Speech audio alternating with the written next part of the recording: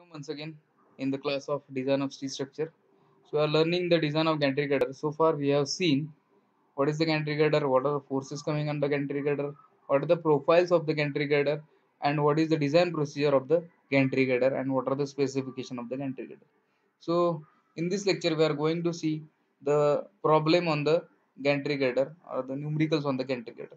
So remember one thing, while solving for the exam, uh, what you will have, one either you will ask to calculate the forces, that is either bending moment or the shear force, bending moment and the shear force, or either bending moment and shear force has been given and you have to you will be asked to design the particular gantry girder. So either design will be there or analysis will be there. The loads has been given and then the forces you have to calculate, or the forces will be given and you have to design the gantry girder. So these kind of things may be given in the exam. So this is the examination pattern. So today we'll going to see the entire procedure of the solving the design and the analysis part of this gantry girder. So basically this is one of the biggest problem, so it will rather take more lectures than one. So we'll see how to design the gantry girder. So I'm Mr. S.S. Sogole, assistant professor, civil engineering department. This is the problem statement: design a gantry girder to be used in an industrial building carrying an electric overhead traveling crane for the following data. The crane capacity 200 kilonewton. Self-weight of the crane girder excluding the trolley, that is 200 kilonewton. Self-weight of the trolley, electric motor and the hook, that is 40 kilonewton. The maximum approximate minimum approach of the crane hook to the gantry girder is 1.2 meter. The wheelbase is 3.5 meter. Center to center distance between gantry rails, it is 16 meters. The center to center distance between column, that is span of the gantry, that is 8 meter. Self weight of the rail 300 Newton per mm square, and the FY of the steel has been given, that is 250 MPa. Now the maximum wheel load. So the maximum load on the crane, that is 200 plus 40, that is 240 kilonewton. So the crane load that has been given over here, that is this self weight of the crane and one second, and this self weight of the trolley. So the maximum concentrated load on the crane is 200 plus 40. So this is basically the this thing and this thing. That is crane capacity and this load of trolley, that is 240. So crane will carry the self weight as a UDL. So here we are distributing this 200 kilonewton on the entire span, that is span of this distance between this gantry rail, that is 16 meter. So we will have 200 divided by 60 equals to 12.5 kilonewton per meter. So for maximum reaction of the gantry girder, the loads are placed on the gantry girder. So here we are placing the loads, that is this minimum approach we have, that is 1.2 meter. So here one gantry is there, that is one rail, and here another rail is there, and below that the gantry girder has been placed, and this is the nothing but the trolley or the crab. This is the crab. This is nothing but the crab. So crab is coming at a minimum approach of 1.2 from the gantry girder. So we are placing this load. This is the UDL, that is weight of the crane girder. So by taking moment at B, what we will get? That is RA into 16, that is this span. We are taking moment over here is equals to 12.5 into 16 square divided by 2 plus 240 into 16 minus 1.2, that is this distance. So RA becomes 322 kilonewton and RB becomes 180 kilonewton by all solving the reactions. So we are getting reactions at A and B.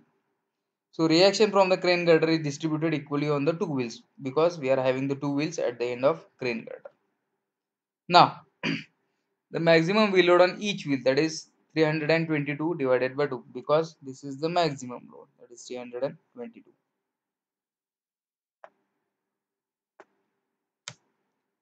So that is 161 kilonewton. So now we are calculating the maximum bending moment. So we know the condition. So we have this wheelbase of 3.5, that is distance between two wheels of the crane, that is this 3.5 meter. So the distance between these two wheels are 3.5. So we know that it is at the distance of this d by 4, d by, either on this side or this side, where you want to keep, no issue. So we are keeping at this position. So this 3.5 divided by 4, that is 0.875, and this is the 4 meter distance, center of this particular gantry, that is half of the 8 meter, that is 4 meters. This 4 meter distance, we are keeping one wheel, that is at b by 4, that is 0.875 meter. So as here you can see, this is the condition. Only thing is we are now keeping the crane on this side, that is only the difference here. So now the position of one wheel from midpoint of the span, that is wheelbase by 4, that is 3.5 by 4, that is 0.875. So we are now taking movement at d, at this point we are taking the movement. So we have to calculate the RC and RD. So RC into 8, that is this distance, 161, that is one wheel, into 8 minus 1.375, that is this distance, plus 161 into 3.125, that is again the next distance, that is this from D, this distance.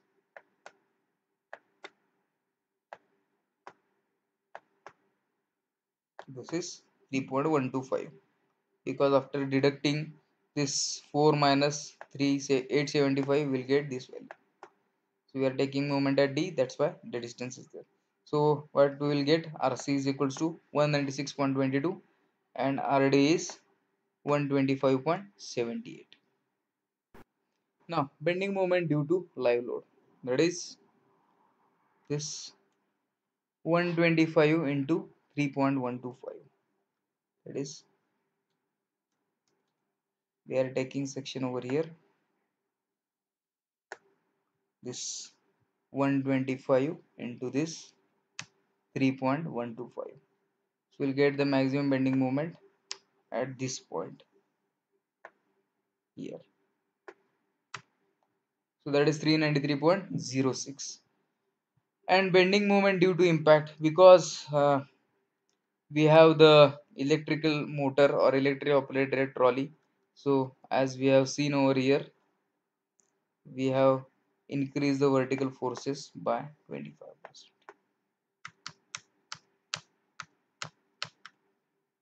So we are increasing it by 25%. So by increasing, adding this thing, so the total movement due to live load and impact load, that is 393.06 plus 98.26, will get the 491.32 kilonewton meter.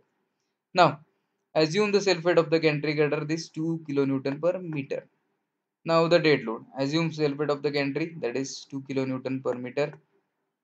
So the total dead load, that is 2000 newton plus 300 newton, that is obviously weight of the rail, so 2.3 kilonewton per meter. So bending moment due to total load, that is WL square by 8, that is 2.3 into 8 raised to 8, so that becomes 18.4 kilonewton meter. Now the maximum bending moment. So at this point we are calculating the maximum bending moment. So 491 due to dead load and 18.2 due to live load.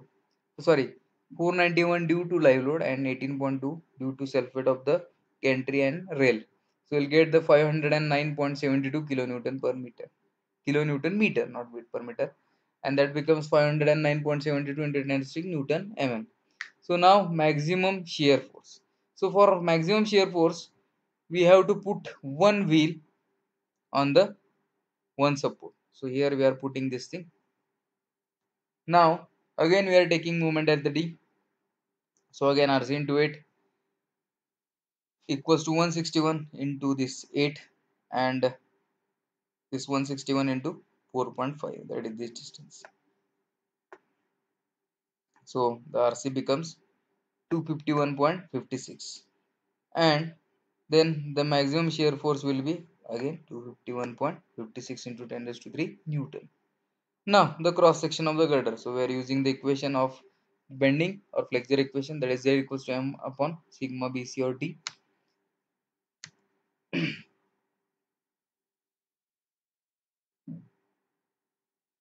So M is 509.72 into 10 and sigma BC there 0.66, that is 165. So that becomes 3089.21 into 10 to 3 mm cube. Now the Z required, that we are increasing by 25%. As we are told, we have to increase by 20 to 40%. We are increasing by 25%. So by increasing this thing, we will get a value that is 3861.51 into 10 to 3 mm cube. That is this. So we are choosing the section by combining two sections. So we are choosing this ISWB 600 and ISMC 300. So we are choosing this section.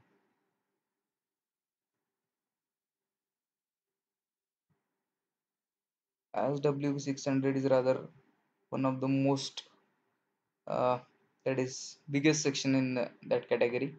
So we'll see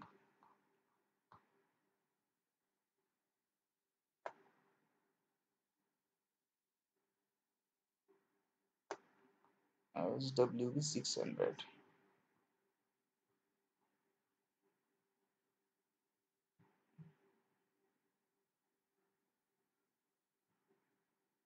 Hmm, this is the ISWB 600.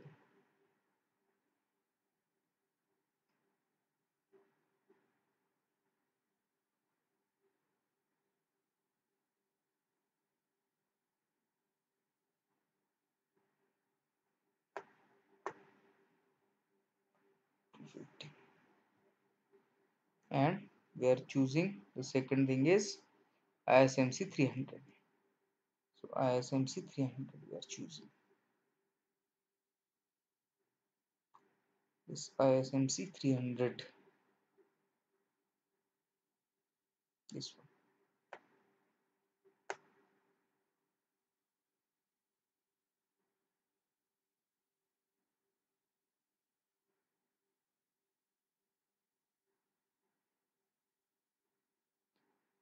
So we are placing those two sections like this. This is ISMC 300 and this is ISWB 600. So we are placing it like this and the other calculation we have to do. So first we will write the properties over here, that is for I section and for channel section, that is C section. So area is 117,038 mm square and this is 4,564 mm square. T, that is thickness of the flange, that is 21.3 and this is 13.6. Thickness of the web 11.2 and 7.6. The width is 250, width is 90 mm. IXX, that is having this value, that 1,600 1,06,198.5 into 10 to 4.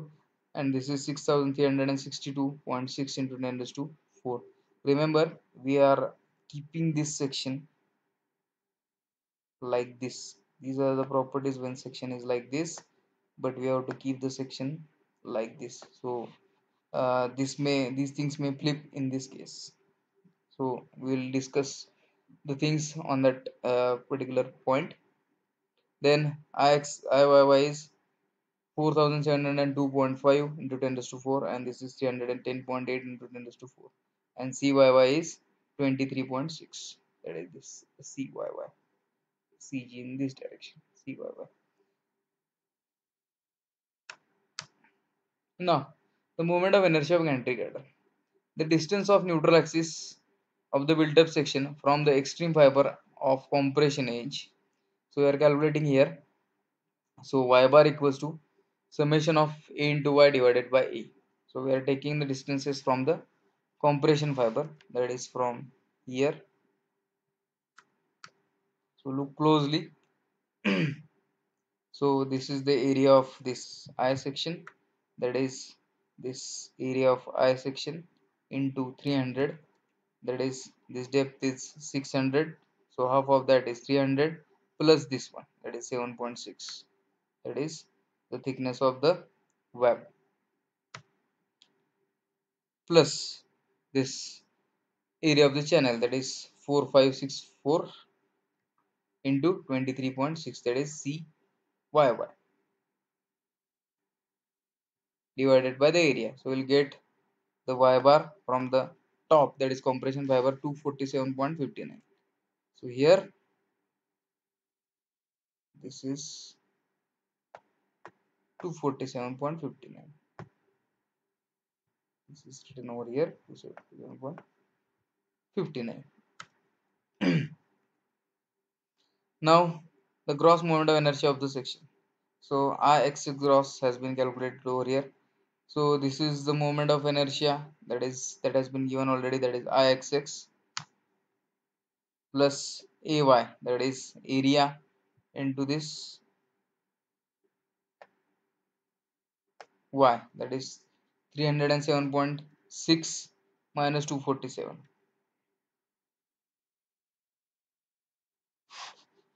that is Cg lies over here. So distance between two Cg's, that is 360 minus this distance,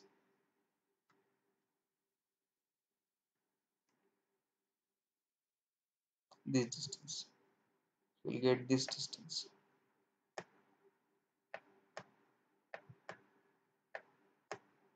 This 360 minus this, will get this distance. So this is particularly Cg of the entire section, and this is Cg of I section.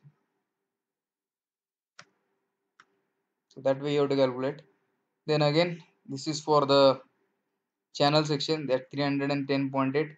So here you can see we are considering Iyy because we have flipped the section from vertical to from this axis has been flipped. We have a properties when section is like this, but we have done section like this. So that's why we have the properties happening. So 310.8 into 10 to 4 into area into this 247 is 247, that is this distance, minus this distance, that is 23.6. So we'll get this distance. So 247.59 minus 23.6 square. So what you will get? You will get this Ix cross 135 543 into 10 raised to 4 mm raised to 4.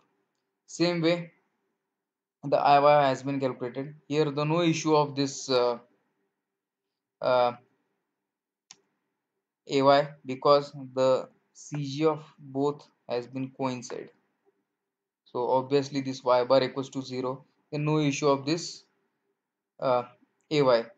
So directly we are adding this Iyy of the I section and Ixx of the channel. So by adding this we will get this value, that is 11,065 into 10 raised to 4 mm raised to 4.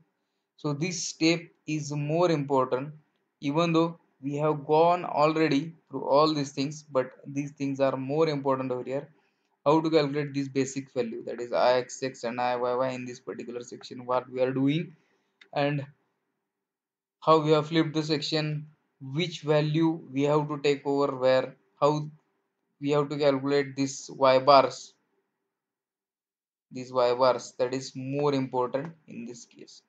So all you have to keep in mind while calculating all these things. So today we'll stop here and we'll continue the problem in next lecture. So these are the references for today's lecture. Thank you.